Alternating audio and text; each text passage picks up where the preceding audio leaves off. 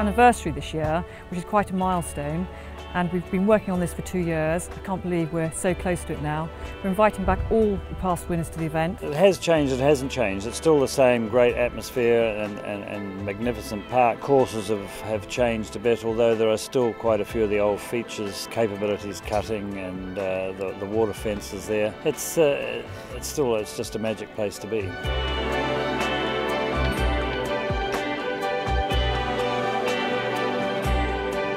Well, it was my first big four-star in 1967, and I think there was 40 of us, and I was 37th after the dressage, and 10th after the cross-country, and 4th after the show jumping. So that was a good initiation at Burghley, and I was lucky enough to win it on a catch ride in 1973. Then I was second a few times after that, but only won it the once.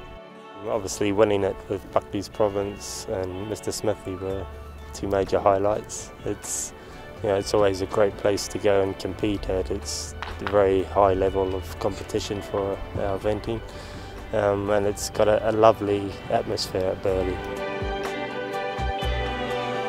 Without doubt, the win in 2006 with Headley Britannia, that was an unbelievable day, an unbelievable week, and that's a week at Burghley that I will live with forever.